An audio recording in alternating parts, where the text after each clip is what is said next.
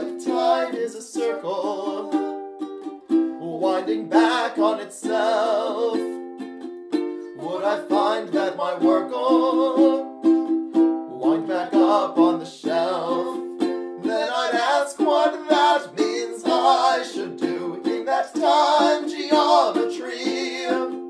Oh, would I have the time for you? Would you have the time for me? What if time is a spiral? Every loop is a ring, one time round going viral, then it goes like a spring. Then I'd ask what that means I should do in that time geometry.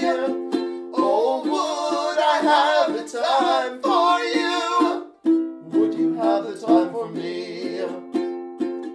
What if time is a vector, like an arrow is straight, every day a connector to the following date?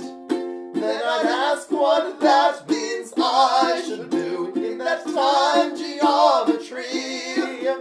Oh, would I have the time for you? Would you have the time for me? What if time is a torus, like a big inner tube? Maybe circles would bore us, but at least it's not a cube. Then I'd ask what that means I should do in that time geometry.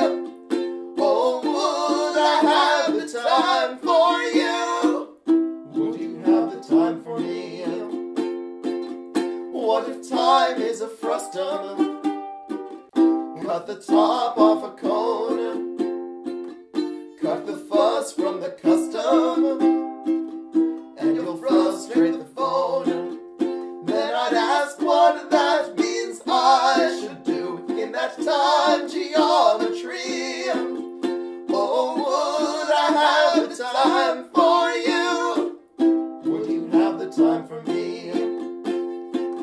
What if time is a speckle, just a dot on the wall, like a small cosmic freckle, or it's not a shape at all? What if time is perception, not a shape like a square, and the only exception is the time that we share?